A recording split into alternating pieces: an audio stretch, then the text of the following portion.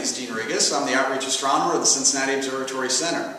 The number one question we get now at the observatory is, what is going to happen on December 21st, 2012? A lot of people have been reading on the internet, listening to hearsay and ancient Mayans that the world is going to end.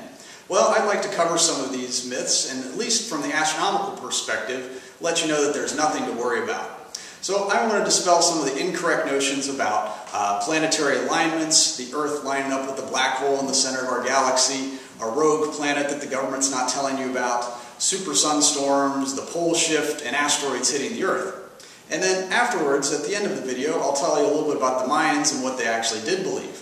So let's get started. The first thing I want to talk about is there will be no planetary alignment on December 21st, 2012. There'll be no solar eclipse, no lunar eclipse. We won't have the Earth on one side of the solar system, all the other planets on the other side, and we won't fall off. Nothing will happen whatsoever. We had a really good planetary alignment in May 2002 where you could see all the naked eye planets in the sky as well as the sun and the moon.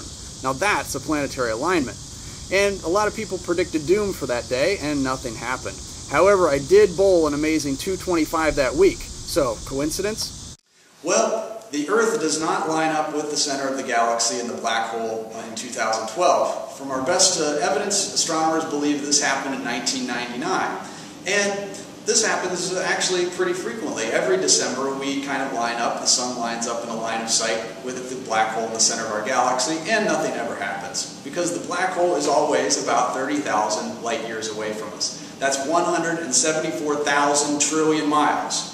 So this black hole has no effect on you whatsoever. The person sitting next to you has more gravitational influence on you than this black hole, especially if they're cute. Well, what about the rogue planet? Is there a rogue planet out there that the government isn't telling you about, that they're hiding? Well, unfortunately not. There is no planet out there, and the government couldn't hide it. Most of the observatories in the world are not run by the government, including mine. If this planet was only 3 years away from us, everybody would be able to see it.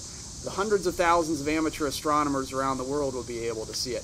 And from what I know and love about amateur astronomers, they cannot keep a secret. They love sharing everything that comes through their telescope. The next one would be pole shift. Now, pole shift, a lot of people have some misconceptions about it. Most people believe that pole shift means that the whole Earth is going to do this and flip over, knocking us all off the Earth. Well, that's not exactly the truth. A pole shift happens when the magnetic poles shift, and that means that your compass is going to point south instead of north. And this has happened throughout our history quite often, and there's no correlation between this and any mass extinctions. And there's not going to be extra radiation hitting the Earth, and so we should be just fine if this happens in 2012. Another one is asteroids hitting the Earth. Is there an asteroid scheduled to hit the Earth in 2012? Absolutely not. That asteroid's going to hit us in 2036, so don't worry about that for now. Super sunstorms, there are no super sunstorms scheduled for 2012. In fact, the sun has just emerged from the quietest period in its last century. And so it's going to be a very quiet 2012. It'll be nothing like the big storm of 1859. And of course, we all remember that very well because nothing happened. So astronomically, there's nothing to worry about. And what the Mayans even were predicting is kind of hard to say. When their calendar ran out, did they predict gloom and doom? Not really. They just had the end of one cycle and the start of another. And they could predict things pretty well. They could predict the cycles of Venus, eclipses, but they weren't perfect.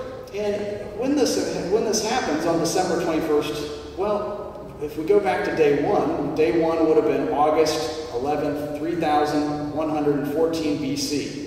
And there were no planetary alignments, there were no eclipses that day, there was nothing special about that day whatsoever, just a normal August 11th. But the real question is, when was day one? There's no consensus about when day one was. And if we don't know when day one was, we don't know when the final day will be. So the Mayan calendar may not even end on December 21st, 2012. They could end on a totally different day.